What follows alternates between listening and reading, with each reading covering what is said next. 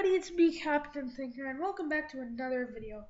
And today, we are learning how to make explosions. Yes, you heard me, explosions. Okay, so, first of all, you'll need a file called Windows Live Movie Maker. I have the trial version, so there's no reason why you shouldn't have it too.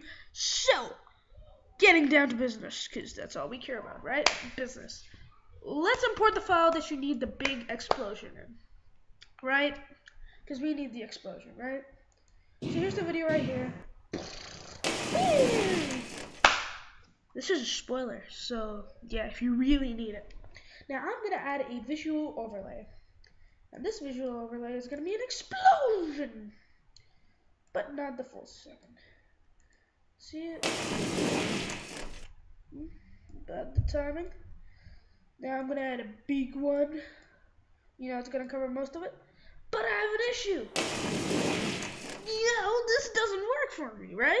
Right. So, I'm going to use a transparent background. And we have our explosion. And we have our visual sound effects. And we have something that looks pretty snazzy. Now, if you don't like the weird look of it, you know, you can pull it down a little, just shorten it. Just adding it, you know, tweak it a little. But in the gist of it, that's how you do it. Now, I will have a couple links in the description. Link to my first tutorial.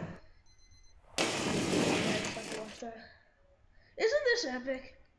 Just epic. I mean, just a big boom boom. So I just like to watch that just a couple times. Yeah, I know, the timing's a little bit off. So let's fix this. Fix this again.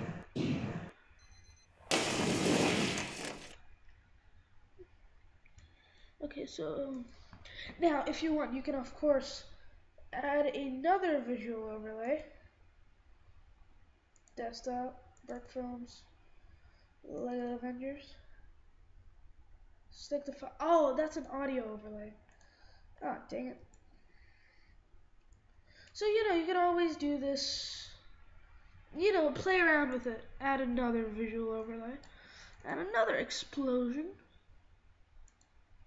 Wait a second. No, is this not working? Did I break the software? I'm pretty sure I broke the software. Right. Right. Don't break the software. Just, you know, a little hint. Yeah, so pretty much that's the tutorial. If you want to add an audio overlay, that's the button right there. But if you don't know, well, that's spoilers. Keep a lookout for my next tutorial, which is going to be how to do not Captain America. How to do Iron Man's repulsors. The repulsors can be worked for anything, but while I get this fixed, that's basically how you add overlays in Windows Live Expression Encoder. Now, okay, Microsoft Expression Encoder. I'll leave the link to the download in the description below.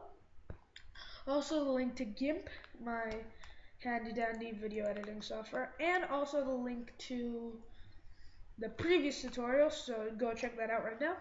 That's all, guys. Hope you enjoyed my video, and I hope this was helpful. Bye!